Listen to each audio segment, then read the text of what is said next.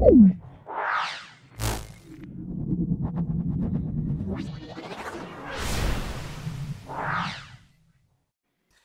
and gents, welcome to another exciting episode of 263 Insights. And ndinongokutendai kumatiumana epasi rino kwamuri. As you know, we promote health panino channel. We encourage a lot of people, everyone, to drink water, drink more water. And tizibate ngemkoma jakata. We are living in dangerous times. Let's take care of our loved ones. Kana usati subscribe panino channel dokumbira kuti udzanye subscription button. Kana ugara uri subscriber ndinongokutenda ne support yako. Tisikade kupedza nguva yenyu. Nhasi tine zvaonekwa nemunhu waMwari, tine chiprofita chaionekwa, tine chiprofita chatichaona panapa kune munhu waMwari wanonzi Peter Wellington. Wakutaura kuti iwe waoneswa kuti muZimbabwe muchaita kakurwisana between vanhu vakuru two weZANU-PF. Vari muZANU-PF right now. So handisida kupedza time yenu and handisida kuspoiler this video. Tichaona this video of this dangerous prophecy from Prophet Peter Wellington. Then tichataura a little bit. Then let me know what you think about that.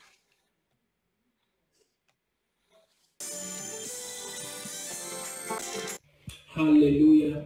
Praise be to God. Amen and amen. Now in this prophecy I'm about to share concerning the nation or the land of Zimbabwe. It's a very crucial message that the Lord has allowed me to share with many believers and many citizens of the nation of Zimbabwe. Now it came to me more like in a vision format. So I wanted to be attentively able to hear this. Now I was presented before such a big land in form of a farm. But on this farm I was allowed to see two large bulls. Now these bulls were hired to exhibit their working ability and their working capacity at this farm for the benefit of the entire community. Listen carefully. But these two bulls were coated differently. The other one was coated in black, a black bull, and the other one was coated in brown. But seeing these bulls, all of them, they seemed to be very unfit to handle the work at the farm because the black bull was suffering from a disease known as anthrax, and the other brown bull was suffering from a disease called foot and mouth. But as I continued to look at this bull, I saw the brown bull having smaller horns than the black bull.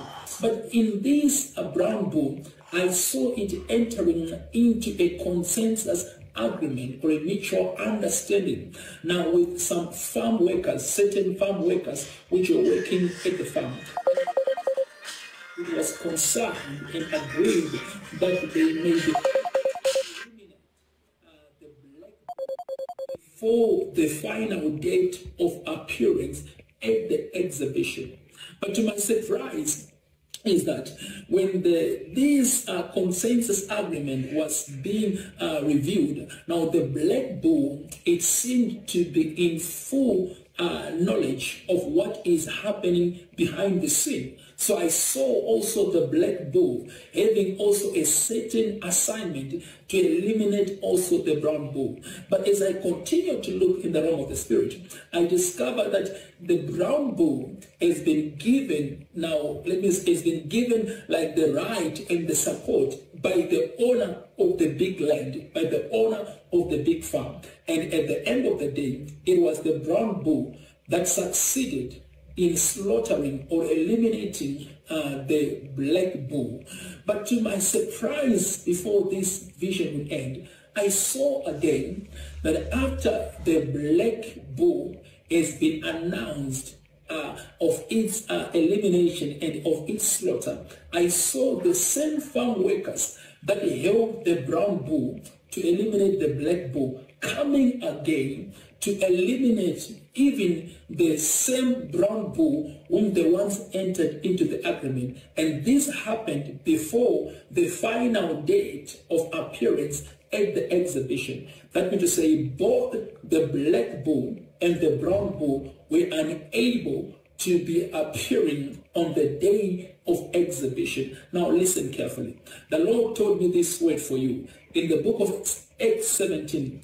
Right. We are not going to watch the whole video, but I'd like to moons with my power, but I don't more any kunzwa the papa.